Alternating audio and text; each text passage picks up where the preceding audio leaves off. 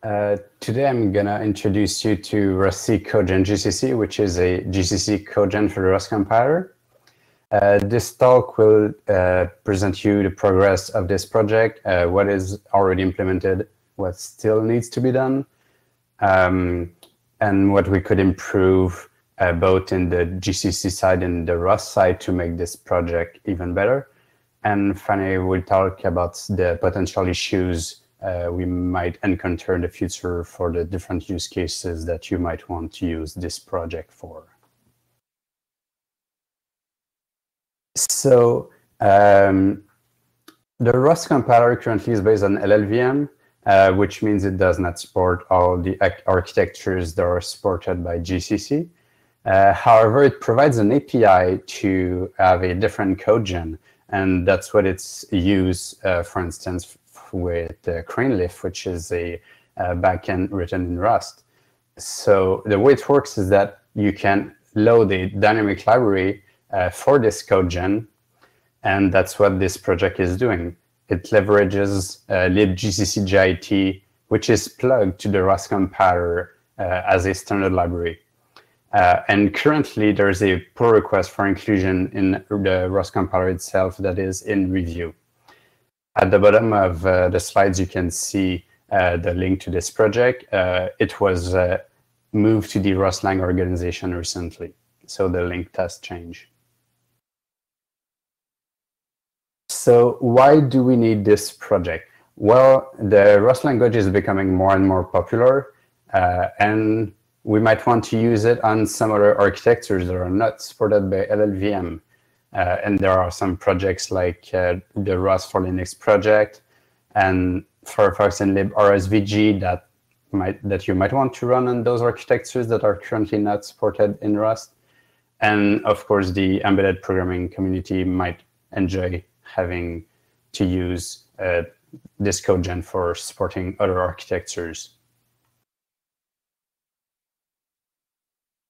So the state of the project right now is that it has implemented a lot of stuff and can run programs using a standard library in Rust. So you can do like all kinds of operations like math operations, memory operations like load and store and the reference. It supports global variables, constants, functions, and the lower level concept of basic blocks. It also supports atomics and thread local storage variables. It supports inline assembly to some extent. There still need some work there to support it 100%. It supports many intrinsics and also the embedding of metadata in object files, which is used by the Rust compiler. For instance, when it wants to load a procedural macros, it will read some metadata there to know some stuff about it. You can set the optimization level to GCC to have like an optimized build.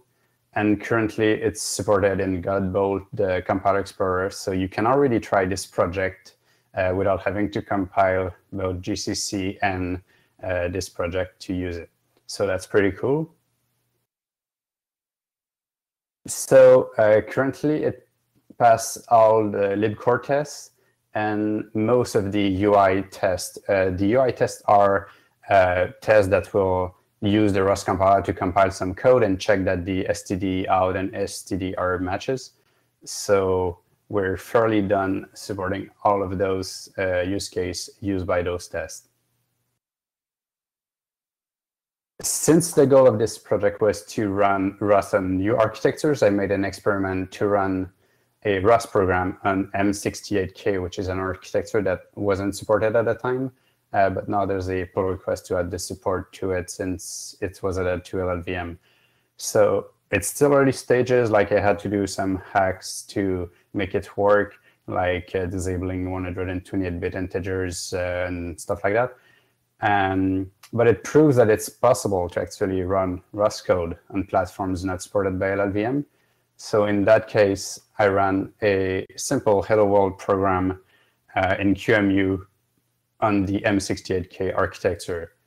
I tried running the libcore test, but it crashed at runtime, seemingly because I could not use I could not tell the Rust compiler to use the M68K architecture because it wasn't supported yet. And so I used a different one, which was MIPS, which was close enough to make it work. But some crates like libc probably had different values between MIPS and M68K, and there will be some other crates to fix as well in order to make this work.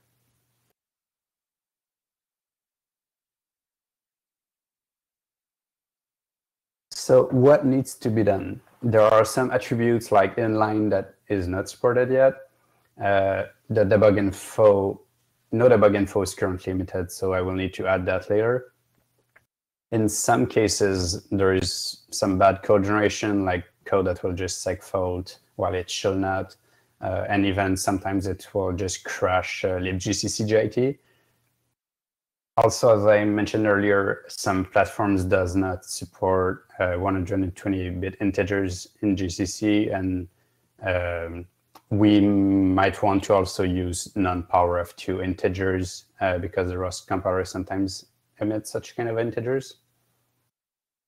As I mentioned earlier, we'll need to add the support for new architectures in some crates like libc and object, and also in the Rust compiler itself. After that, we'll need to add the support for link time optimization and SIMD, which is single instruction multiple data for vectorized instruction. And also, we need to add a support for unwinding to support panics. So there's a question in the notes. For the bad code generation cases, do you plan to add new tests to the Rust test suite as you detect such cases? Yeah, I will do that if needed. Like currently, some tests don't pass, so maybe those tests actually cut those issues. But if it turns out that there are no tests for those use cases, I will, of course, add new tests to the Rust compiler test suite.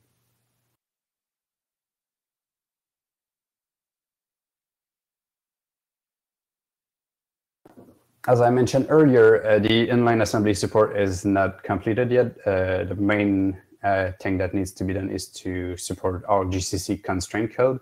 That will require also adding the support for new architectures in the inline assembly syntax for Rust. Also, I use a workaround to initialize global variables because currently in libgccgit there was not a good way to do it. So that's something I'm currently working on fixing. Also, the Rust compiler needs to check in the backend what are the features that are supported, like some SIMD stuff. Also, for some integer operations, you can get what is called a posen value. I'm not sure if GCC has a concept for that. So that's something we'll need to check. Also, there are some things like alignment and some flags like volatile that needs to be handled. It's handled in most cases, I'd say, but there's a few missing cases. And also, I'll need to add a support for packed structures. So there are things that need to be improved both on the Rust compiler side and the libgccgit side to either make this project more convenient and use less hacks, but also in some cases it will be necessary to actually implement the features because it's currently not possible. So in the Rust API is very closely related to the LLVM API. So sometimes you get an operation that does not actually exist in GCC. So one thing that is bothering me for this project is that in LLVM, you have a concept of value, which contains both R values and L values, but also functions. But in libgccgit, you have R values and L values. So to actually make use of this Rust API, I had to use unsafe cast and stuff like that. And that would be great to actually fix the API to avoid those. And the same for functions. Also, to implement panics, in the LLVM codegen, they use the lower level of concept of landing pads. while in libgccgit they use try-catch. So to support unwinding, we'll have to fix the Rust API so that we can support both approaches. Also, the handling of basic blocks is mostly implicit in, when I use the Rust API, and it's something causing issues. Like in some cases, I had to implement some intrinsics because the GCC didn't have the equivalent to what is used in LLVM. So for some of them, there were jams which required adding new basic blocks, and I needed to tell the Rust compiler that I actually changed to a new basic block where it didn't expected that it will happen.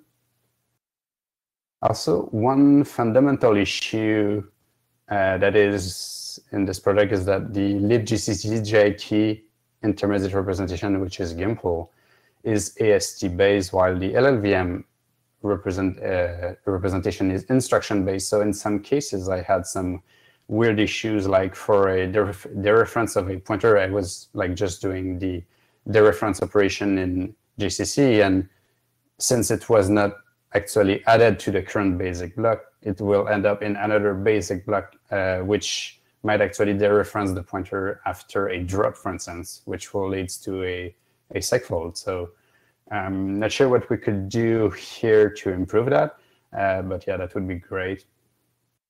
And also, in LLVM, they support operations and aggregate types like structs and array and vectors, while in libgccgit, they are like different types with different operations. So if we could like actually divide that in the Rust API, that will be simpler in my case.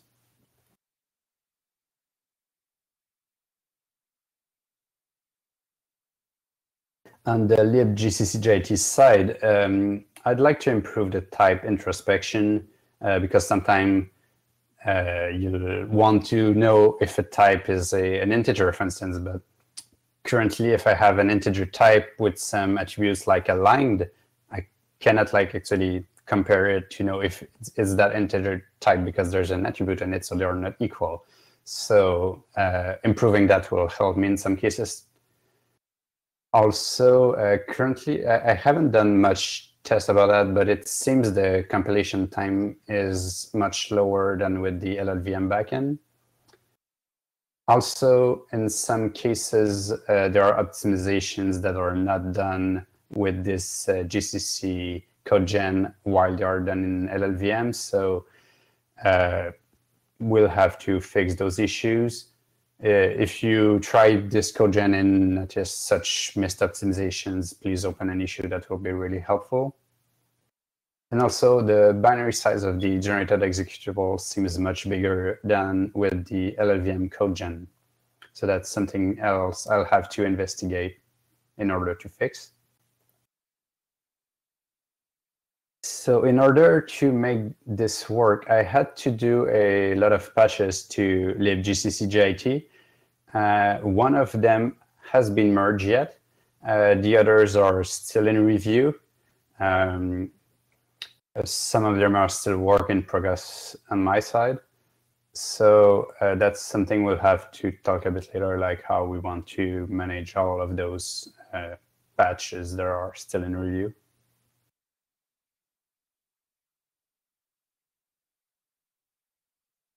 This is Dave Malcolm. Can I just say thanks for your work, and I hope to get it all reviewed and into GCC for GCC 12. Okay, good. I on this talk, and sorry for being bad at review. No problem. Thank you. So let's talk about the potential issues that we might have to use this project in the real world. So there will be the problem of distributing the libgccgit shell library because a particular GCC binary only targets like a specific architecture. It's not like LLVM that you can choose at runtime to target whatever architecture you want. So that will mean we'll have a lot of those libraries to be actually built and distributed. So that that's a problem we'll have to talk about. It also requires, as I mentioned earlier, a patched GCC currently. So for the Rust project, we want to like have our own fork of GCC with those patches and like build it like to actually build the libgcc JIT library. That's again another project, another issue we'll have to talk about. And also, some people mentioned that there's some different API on some platforms, like for instance, there's the architecture with function pointers of 48 bits. So maybe that will require some work in the Rust frontend as well, like to add those particular differences in the API. Also, some people mentioned that it will be nice to have the target CLI argument to the Rust compiler that will just work. For instance, if you use a target that is not supported by LLVM, that will just know about it and choose the GCC codegen as well. So that would be pretty cool. Also, the folks from Rust for Linux mentioned that they might want to backport those patches to older GCC because the Linux kernel support old GCC versions. So we'll have to investigate like if there will be any blockers for that. But yeah, they wanted the support for that. Also, for we might want to run the Rust test suite on those new architectures, like under CI and maybe even crater runs. So maybe setting some server or stuff to run those will be really helpful to discover like bugs in the codegen or like finding some other issues. And also, since we'll add support for new architectures, I was wondering like if we'll have any issues with the target triples, like some of them are not in LLVM, I guess. So are they the same between GCC and LLVM? What about the mapping with the Rust ones? So that's another issue that will be helpful to talk about.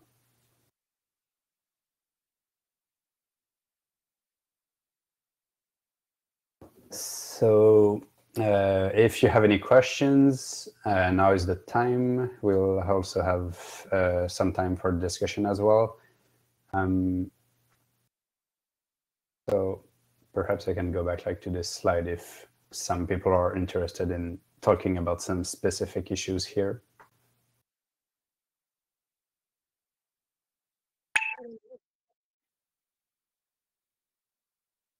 Just a reminder to people to please feel free to turn their cameras on and unmute and start talking. We are getting some a comment coming in the shared notes. I don't know if you answered this one or not, sorry, but for the bad code generation cases, do you plan to add new test cases to the Rust test suites? Yeah, that was answered already. Yeah. Okay, thanks. There's another one coming in. You've worked with the GCC and libgcc JIT code bases now. How ingrained in the libgcc JIT is the assumption that one GCC supports only one target architecture? So currently, libgcc JIT is a GCC frontend. So I'm not actually sure like how possible it will be to support more architectures, but perhaps David Malcolm knows more about that.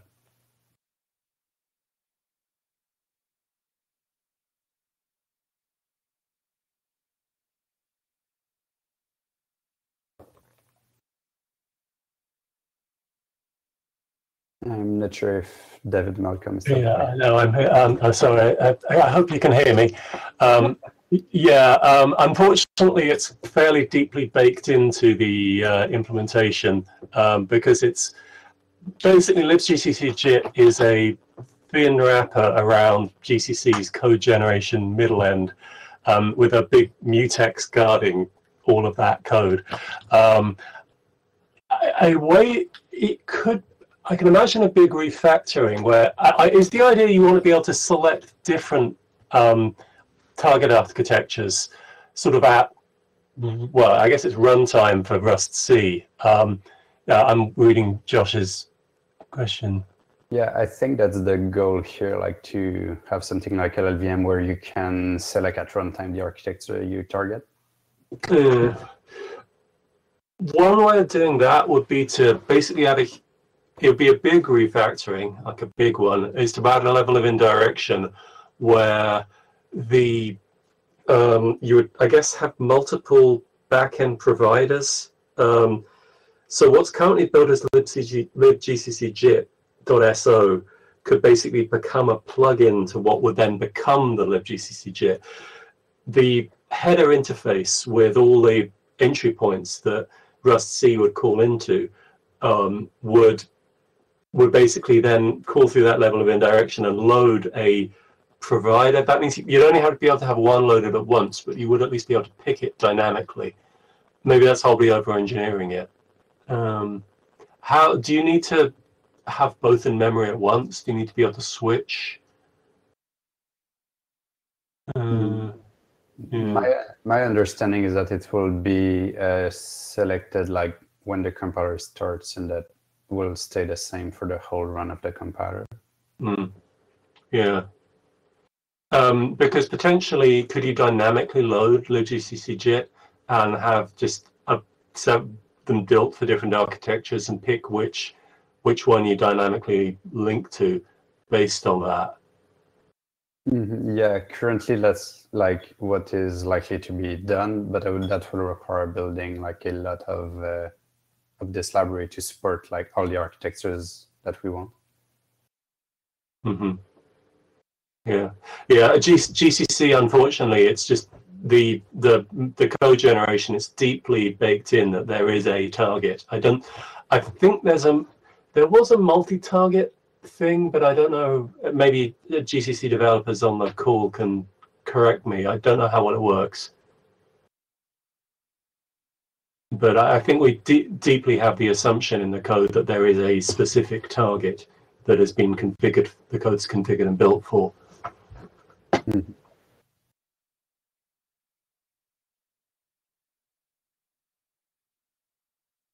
I think some of the GCC properties are actually preprocessor macros inside GCC, and the GCC JIT might accidentally depend on those aspects.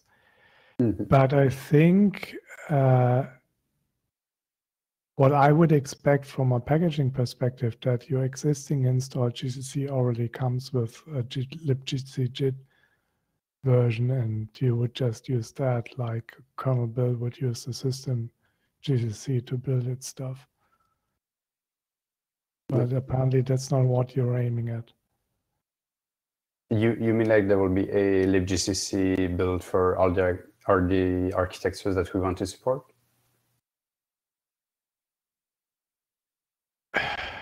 Yeah, I mean, if you have a GCC build for your target, then you're expected to basically also build libgcc JIT for it, and the Rust compiler will then use that. Yeah, I guess that's the simplest solution, and that's what will be used first. Like, I guess the only issue is that we'll have to like build all of those libraries for the distribution via Rustup or something. But yeah, that's the simplest solution for now.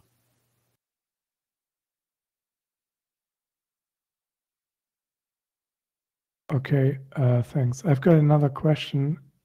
Do you eventually expect to transition away from the libgcc JIT library to something like an entry front end with a different sort of shim, like the Ada compiler, which is also written in Ada, does it?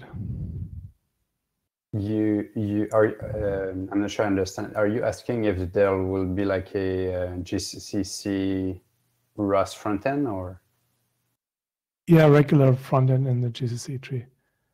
So that's not what I'm working on, but there's another project, GCC RS, which will be talked about right after this talk, which is a Rust frontend for GCC. So I encourage you to watch this talk. It's a different project. Yeah, but it doesn't use the original Rust, the reference implementation, basically. Oh, so okay. That's I think that is a totally different approach. Okay, so you're are you saying like the Ada frontend uses like some reference implementation and is implemented as a GCC frontend in Ada to generate Gimple? Yes, there's the Ada frontend is written in Ada, and there's some sort of handoff from the Ada side to the C side, and then basically a bunch of C helpers that generate Gimple from what the Ada compiler generates as intermediate representation. Okay, I see. So that would be really interesting, but yeah, that's not the goal of the project currently. So yeah, it uses the libgccjt for simplicity.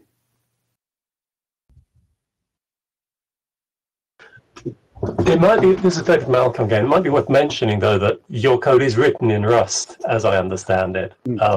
It's using the Rust bindings to libgccjit. So yeah, which is cool. So that it's basically Rust code embedded inside the Rust compiler that's just calling through to libgccjit with a wrapper to express it in C terms.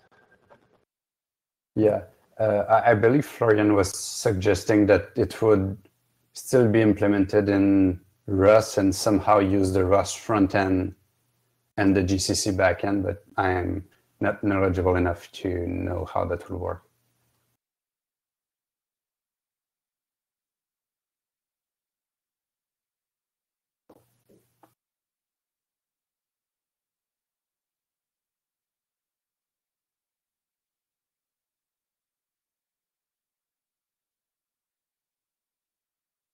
So in the chat, there was Josh mentioning that poison values, he believed that those were more motivated by the LLVM internals rather than Rust needs. So if that's not needed by GCC, well, that might not be necessary for this project as well. So yeah, that will be nice to double check that, and if that's the case, well, we won't have to do anything for that.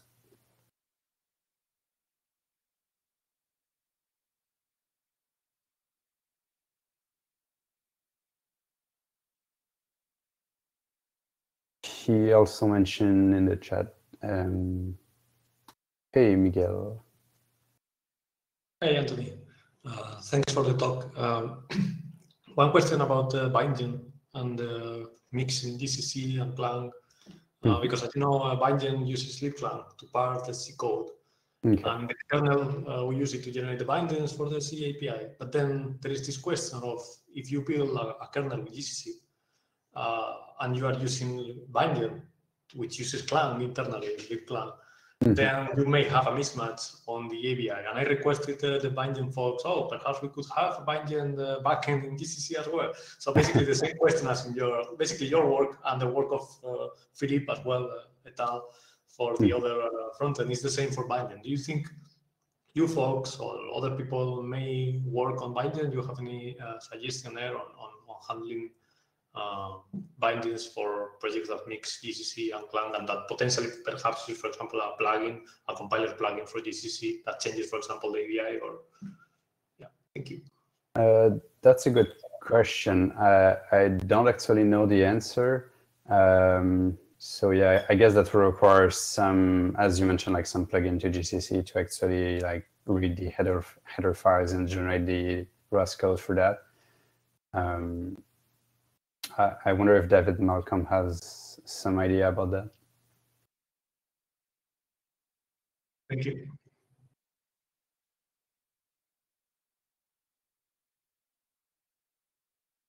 Sorry, what was the question? I apologize. This was to do with ABI compatibility, right?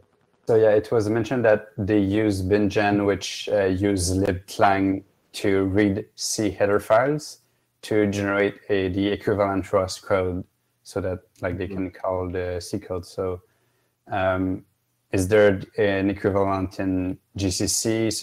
Because maybe there will be some ABI incompatibility here. I would hope that GCC and Clang would have compatibility, but there may be bugs in libgcc JIT. I mean, libgcc JIT is basically attempting to generate the same code that sort of an equivalent C program would have written, but there may be bugs. And again, there may be incompatibilities between GCC and our LVM, and we probably should fix those. I mean, it works input for normal between quotes configuration. It works, and we can put the kernel build with GCC except for the Rust part, right? But the issue is that, for example, if you use a plugin for GCC that you can configure in the kernel that, for example, randomizes the struct members, right, for security, then yeah, you see, or for example, even if there could be that there is some ifdef in the kernel in some header that depends on whether it's GCC or Clang. I don't think we have those. I don't think, but even if we don't have, it would be nice at least to check, or at least even if it doesn't compile, it doesn't need to work in all single configuration. In every single configuration, but at least it would be nice to check or have a way to verify that the ABI is the same. Yeah. Well, there's a project called libabigail that one of my colleagues at Red Hat works on, and that is, I believe, works off the dwarf debug data. So basically it has a bunch of tools for comparing, basically capturing a more compact version of the ABI and sort of comparing. And basically there's a comparison tool to see, did you break ABI? And so that might be worth looking into. Doji Secatelli, and it's libabigail. Yeah, Nick, we actually discussed on last week on this. Nick suggested libabigail as well, so it looked like perhaps we should go that route because a lot of you suggested that. But yeah, more my question to Antoni was more like if there is going to be like within the Rust lang organization, like an effort to get bingen to work with a GCC backend, because that would solve also other problems as well, like being able to not use libclang but use GCC only. You may, I mean, basically historically GCC there was this, it is a big monolith, and thou shalt not, use it as individual modules, which unfortunately is bitterness rather. The idea of being able to sort of take just the C parser and scrape stuff out of it is hard, unfortunately. Well, at least, we don't need to there is. I knew there was some options to dump the thing, but probably it's not stable. But at least what we could do, even if we don't have a parser and we can use the parser independently, what we could do is have a way to query GCC. So GCC does the parsing, but then we have a way to query GCC. What is the ABI of this, and how you have layout this in memory? So instead of being able to use we expose a new tool in GCC in the toolchain to do that only. That would be another way instead of exposing as a library the compiler. Yeah. I suspect you could scrape the data you need out of the debug data and use some of the libabigail tools for that. That might be a reason. That probably be the this is exactly what Nick told me. Yeah, this is exactly So in terms of what we have and what we need. Right.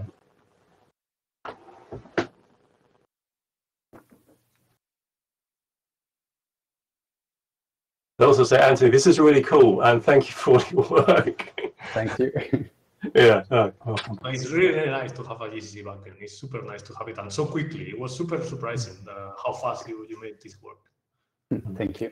Yeah, there was also in the shared notes, could you talk more about what it will take to enable cross-language link time optimization between GCC compiled C code and Rust C codegen GCC compiled Rust code?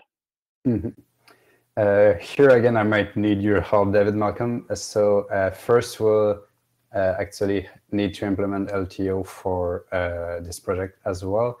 I'm not sure if, like in GCC currently, how that works. Do you know if it supports cross-language LTO currently? I believe so. How it basically it saves a representation of the GIMPL SSA form into in a packed format inside the .o file, and then at link time, a linker plugin is invoked, which calls the LTO1, which is effectively a new GCC front end that reads back in the packed GIMPL SSA from all the different the .o files, and then depending on the strategy, it can try and optimize. It can sort of partition them into clumps if you've got a really big set of .o files, because obviously it can just be, you can have this huge graph of functions. But in the simple case, it loads all reloads the GIMPL SSA that's already been somewhat optimized and has another go with them all in one big translation unit using the LTO1 binary. libgcc JIT effectively also looks like a front end from the point of view of GCC, and I'm sort of trying to think how on earth that would work. I think you could set it up so it did write libgcc JIT. One thing that we haven't said is that libgcc JIT is the worst named library ever, or possibly, because when I first wrote it, I was looking at just-in-time compilation, and I sort of added support for ahead-of-time compilation as an afterthought. And it seems that the two projects who are most using it are both using it for ahead-of-time compilation rather than just-in-time. So I kind of wish I could go back and change the name. So sorry about that. Where was I going with that? Yeah, I think, yeah, libgcc JIT would need to, as it's generating the .o file, would need to generate, basically to pack in that GIMPL SSA representation, which I think is, in theory, it's just as simple as injecting the right flag in JIT playback.c. And that would mean that the generated .o file that was generated by libgcc JIT would contain the LTO bit code, as it were, and then in theory it could then be linked in with other .o files, and whatever was invoking that link time optimized link would need to tell it to undo link time optimization, right? So in theory that would work. And in theory, it's a one-line change to JIT playback.c. But I'm, you know, theory and practice are the same in theory, but they're not in practice, as the joke goes. So yeah, no. It sounds like an interesting thing to try out. Indeed, yeah. Yeah, if you want to ping me, if you want to play with that, or we can try that out. Do you have an IRC channel for the project, by the way? I'm on the other project's IRC channel, like Philip's channel. So you do that. I do not have one, but I can create one. Yeah, well, I don't know if that's how you work. Oh, yeah. Yep. So related to that, I'm not too familiar with ThinLTO, but I believe it's a LLVM. It's implemented in LLVM. So do anybody knows if that's something that is also implemented in GCC, or how that works? I don't think so, but I'm not an expert on the GCC LTO implementation. Hopefully someone can correct me if I'm wrong. Okay. Basically, I think it's a sort of, it's basically a Boolean. You either are storing LTO or you're not in the .o file. As I understand, the LLVM thin LTO is basically it's a sort of cheaper version of it. But again, I'm even less knowledgeable about LLVM's LTO than I am about GCC's. Sorry. No problem.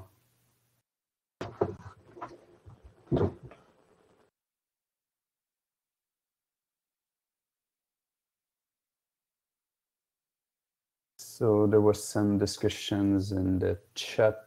I'll read that to see if there's any questions.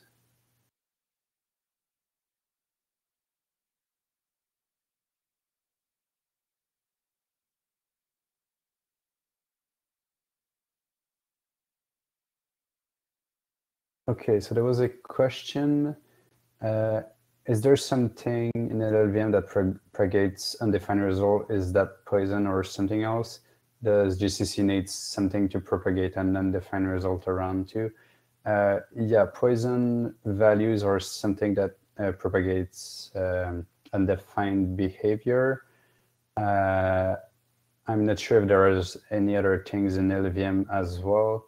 And for GCC, that's something I don't know. David, Malcolm, do you happen to know if there's something equivalent in GCC?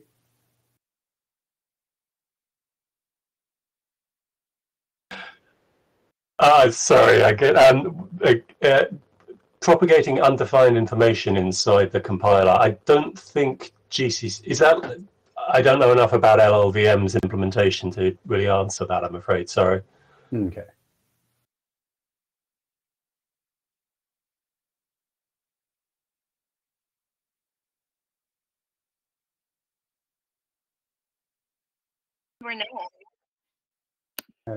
Sorry?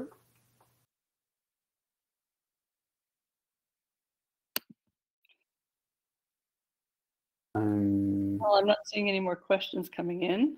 Okay. Are you seeing any more coming in? One of the channels.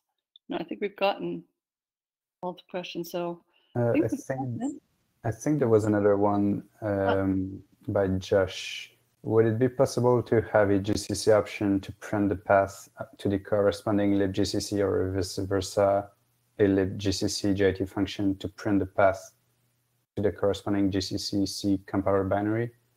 That will be really convenient for finding one from the other when wanting to compile both C and Rust code. Let's see.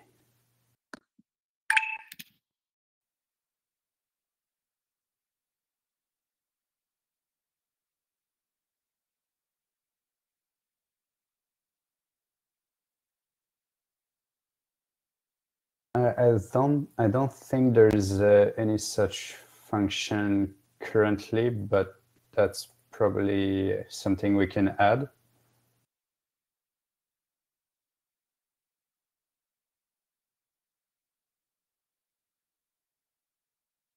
I wonder though, if we were thinking about having multiple libgcc.sos, one per target, would that? Oh, I guess we would know which target the regular GCC was compiled with, so that could still work. Yeah. I think the basic idea is implementable, but I wonder about those sort of weird cases like that. Mm-hmm.